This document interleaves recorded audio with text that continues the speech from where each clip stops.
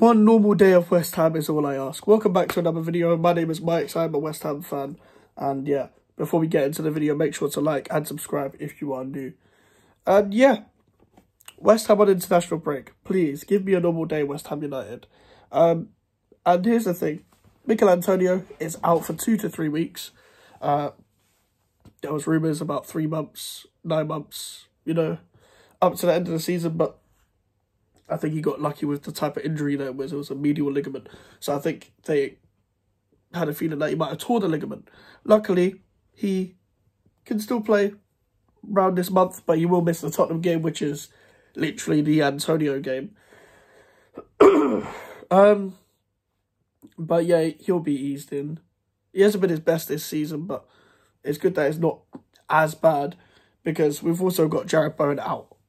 Jarrod Bowen, we've talked about this before, but obviously there was a quote by Southgate saying it's not as bad as they feared, or something like that, or it's not that bad.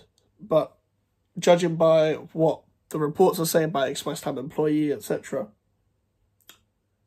he'll probably miss the Burnley game. But we need him for Palace and Tottenham. We need him for both of those games because those games will be tougher than the Burnley game. The Burnley game will be a bit more open. Maybe we'll have runners in behind, but Mohamed Kudus is also picked up an injury at West Ham. At Ghana, I should say. This international break's been shit. We're just an Edson Alvarez injury away from crisis. Or an Emerson injury away. Luckily, Paquetá is still fit. Emerson's still fit. Alvarez, Ward-Prowse, they're still fit. But yeah, it's long, man. It's genuinely long. Like, the amount of attackers is like, it's all happening in like 1 or 2 positions at the same time. This usually happens like a couple of years ago when we had the whole centre-back issue when Ogbono got injured against Liverpool, then Zuma got injured against Chelsea. We then had to play Diop and Dawson. There was a point in the season where we didn't have a centre-back. We had Dawson as our only centre-back. So we played Cresswell at the back four and Fredericks at left-back against Arsenal.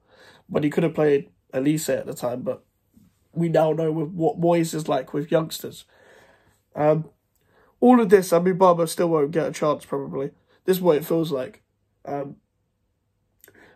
And, for example, let's say Kudus, Bowen and Antonio are all out. He'll play Fornals on the right. He won't even play corner. He'll play Fornals, Paquetá, Benrahma. Or he'll play, I don't know. Actually, could he fit in Souček with that? He might play Paquetá off the right. He might start playing Paquetá off the right and etc. But put it this way, Benrahma's starting, so I'm not going to get my hopes up about Maxwell Cornet, you know, who could play up front if you're not going to play Mubama. We need pace. We need pace in our team. We need technical ability. Maxwell Cornet has both. But he won't play. Neither will Mubama. I don't think the Kudus injury will be that bad, though, because it was a thing of, like, late fitness test. And I also think he might have had someone in his ear at the club to say that, pull out of training, Bowen's injured. So, just, you know, pull out of the game. He might still play against, I think it's Kudus they're playing. So if he does play that game, he'll hopefully will stay fit and be ready for Saturday.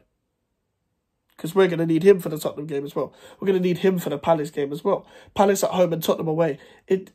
That doesn't look good after the Burnley game. And the Burnley game looks like a banana skin. We really need to turn up. Like, we really need to turn up. And I saw the Premier League post about favourable fixtures. We really need to just fix up, man. Like, I know we won against Forest, but if you watch the game, that's not convincing at all. Like, that didn't convince me, put it that way. Oh, God. But yeah, I just stress about this team because I just think when you get your hopes up, they just tear you down, and that just sums up West Ham. And we haven't had a bad international break in a while like this, and international break this is probably one of the worst ones. It's been draining, it's been slow, it's been boring.